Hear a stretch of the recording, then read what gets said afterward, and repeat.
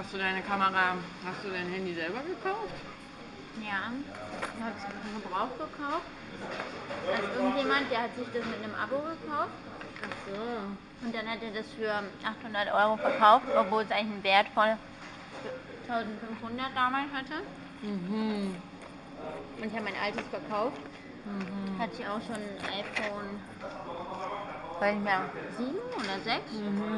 Da habe ich dafür noch 400 Euro gekriegt und dann dafür halt noch 400 Euro drauf gezahlt.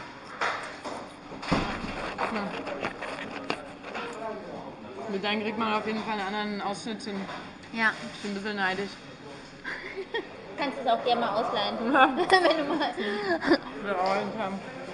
Ja, also ich finde, sorry, aber das bringt es einfach so. Ich meine, du hast immer eine geile Kamera dabei. Das ist einfach so geil.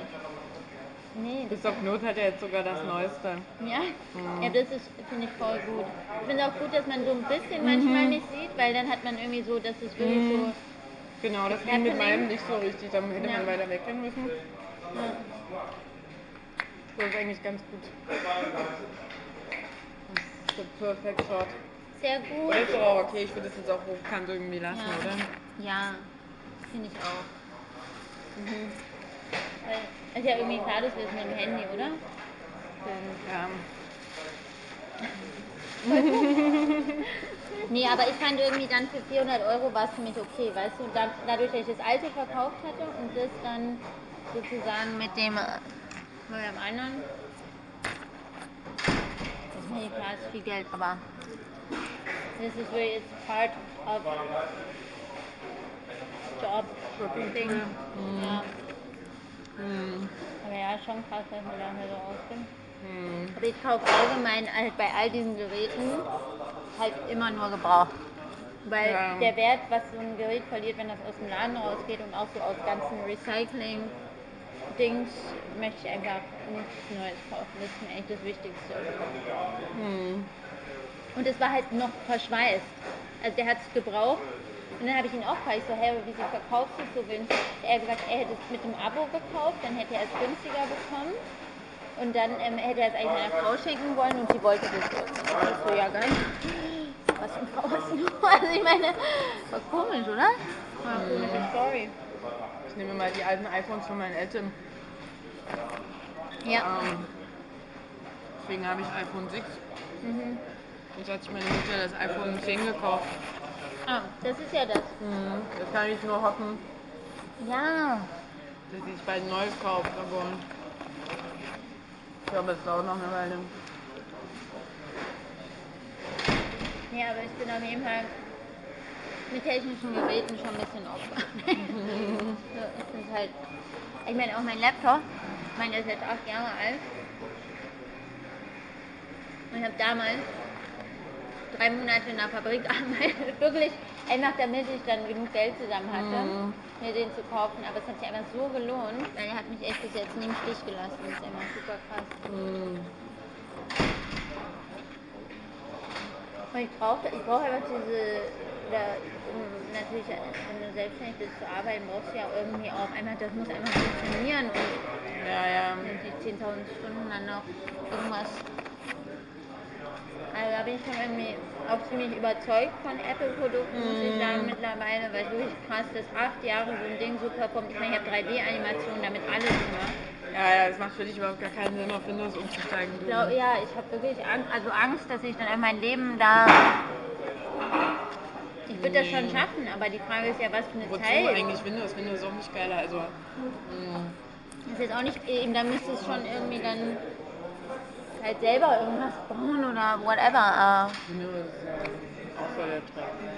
Ich glaube, du hast ja auch so bessere Security mit einem Mac und so, ne? Ja, also auch mit Keine Viren Nee. mitfahren, also das macht schon mehr Sinn.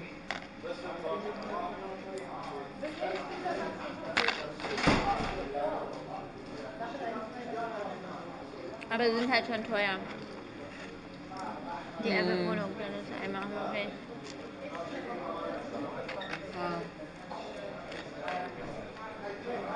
Ja, die sind immer noch teurer. Aber irgendwie habe ich langsam auch so ein bisschen das Gefühl, also das Handy frage mich ja auch so, was will man noch mehr, weißt du? Also ich wüsste jetzt wirklich nicht irgendwas, was mir jetzt fehlt daran. Also so, Knutti kann mit seinem neuen noch sich 3D rendern lassen. Okay. 3D-Daten erstellen und so. Das ist natürlich auch krass.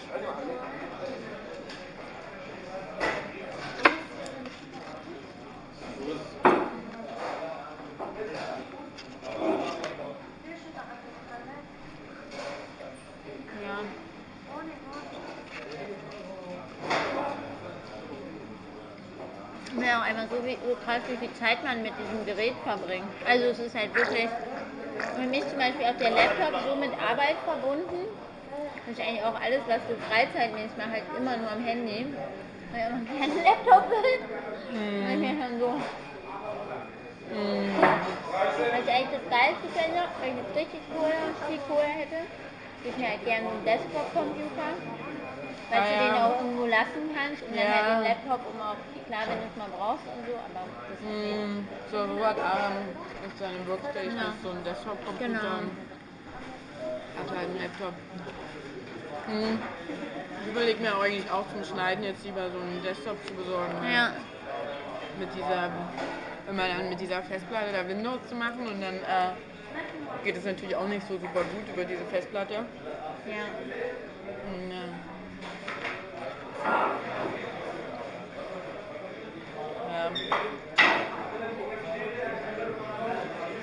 Es ist echt. Ich bin einfach in so einem Fall.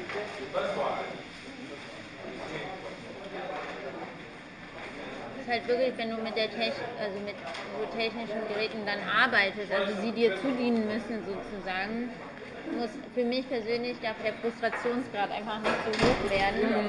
Also dann komme ich halt zu gar nichts. Also dann habe ich irgendwie das Gefühl, das blockiert mich dann auch so komplett. Ja.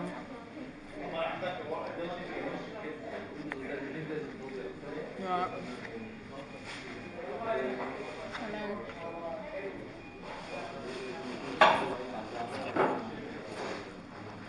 Geht dafür sonst nicht viel Geld aus. Hast du deine Geräte versichert? Nee. Ja, auch nicht.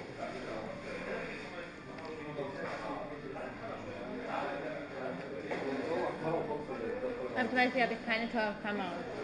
Also die leihe ich mir immer. Und das ist auch sowas, glaube ich, das sind dann 3.000, 4.000 Euro.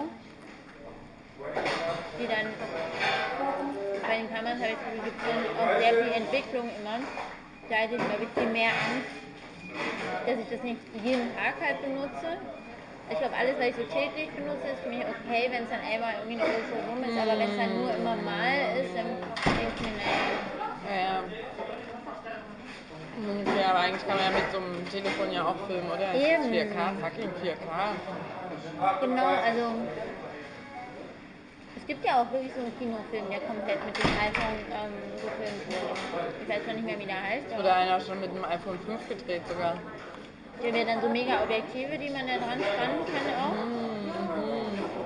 Das ist ja eh bei den Kameras mega oft, oder das ist die Schwachstelle an den Smartphones, sind ja die Objektive. Eigentlich nicht mal die Kameras selber, sondern dass die einfach nicht so gut, die Optik nicht so gut ist. Und dann gibt es so Gadgets, wo du dir dann richtig so ein riesen Ding noch dran spannen kannst. Wirklich? Aus Asien. So. Richtig krass. Ah, die hatte ich noch nicht. Ja, und das siehst dann, es ist dann so ein iPad und dann so ein riesen Objektivgerüst vorne dran. Und dann filmen die damit irgendwas Krankes. Dann mal noch ein Foto. Ja.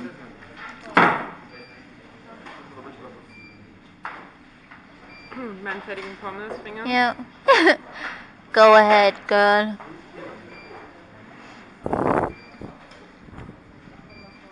Das ist schon noch die letzte Pommes essen. Ich glaube, jetzt ist es.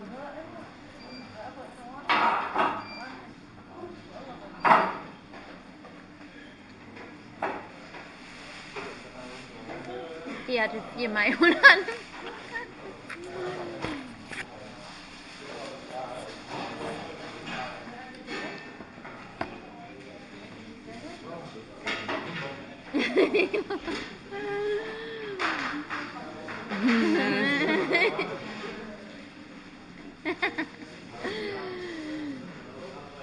was happy.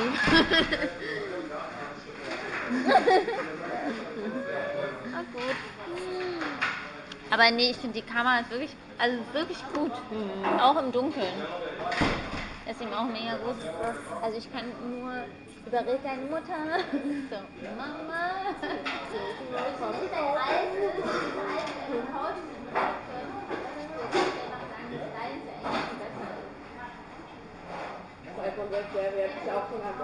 Warum hat sie eigentlich getauscht? Also warum hat sie eigentlich neu gekauft? Für sie macht es gar nicht so doll Sinn irgendwie. Ist sie, aber sie mag schon so Sachen, also so. Apple-Produkte, ja, mit denen sie nicht so richtig umgehen kann, ja, das mag sie gerne. Ja.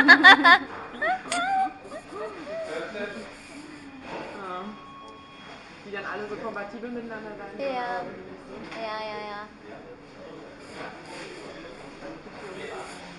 Servietten? Ja, da um die Ecke, glaube ich, von der Küche.